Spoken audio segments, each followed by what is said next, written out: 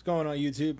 Moto here again with another unboxing video. It's been a while, sorry for the long wait time uploading. I've recently moved to Wyoming from Texas, so please understand, just getting situated, and I mean it's been a couple months, but I'll do a later update video on my CZ Scorpion. I finally got my tack stamp back to show you all the accessories I did to it. But anyways, let's get to this unboxing. So today I got a Ruger 1022 takedown lite. So there's the box. It's a little standard cardboard box.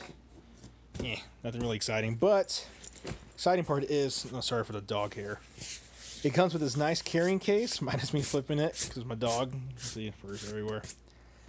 But there's this nice carrying case, and there it is, gentlemen and ladies. It is a takedown version. I got it in black. They do offer it in 3 other colors. It's red, green, blue, and I believe gold.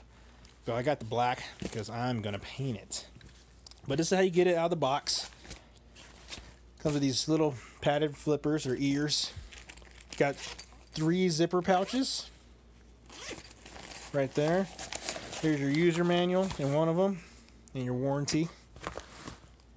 The middle one on mine's empty. Just kidding. And then it comes obviously with that standard lock that no one likes. So keep in mind, this baggie that I actually took out, kind of did it at work, comes with some accessories because it doesn't come with a rail attached to it.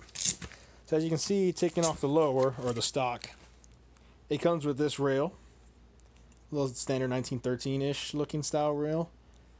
But yeah, I had that installed. Comes in the box, comes in this bag, I should say.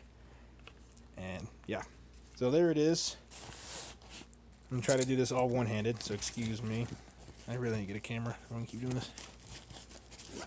So we're playing with it a little bit at work, but it's fairly simple. Let's see if I can. Bam. Cool. Like I said, you got your stock. Also comes with a changeable back butt plate. So you get a little cheek riser in there, unless you want a smooth stock, that's up to you. Also comes with 2 little foam mats. If you want to have a suppressor attachment or whatever, you can throw that in the box as well. Or maybe some iPro. Obviously, personal preference is holds them in pretty good. It's all Velcroed down. But here's the takedown. If you look at this lower stock, you'll see this little ring right here with a Allen tool or screw per se. It's very tiny. I don't know if you can focus on it, but it's stupid small. That's your timing. So we're going to get this out of the box. You're going to attach it, and it's going to be a little loose. You're going to get a little wobble in the barrel, but obviously that timer you're going to tighten back up, which also makes it kind of a bee to take it off. But that's pretty much how you put the rifle together. So here's your stock, here's your barrel. You're going to come in and clicks right in it, locks it into place.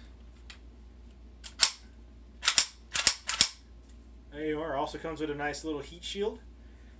And also, one thing I did notice, this barrel is very tiny.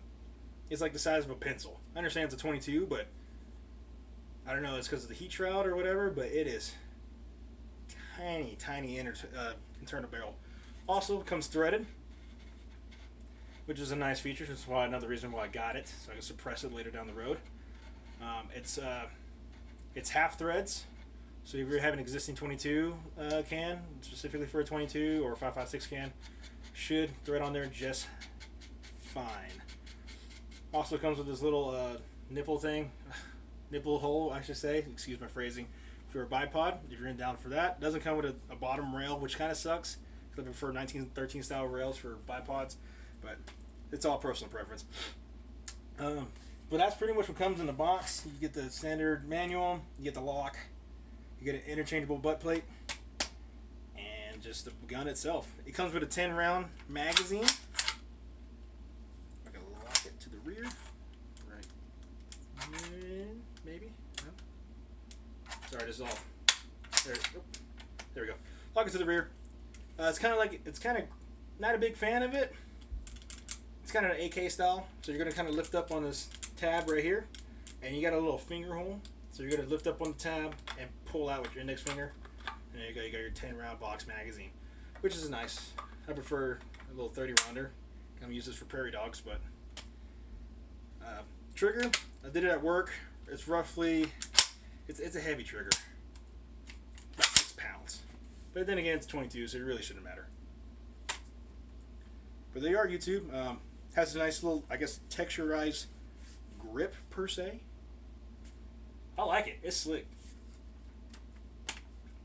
It's coming in about 5.5, 6 pounds, I'm guessing.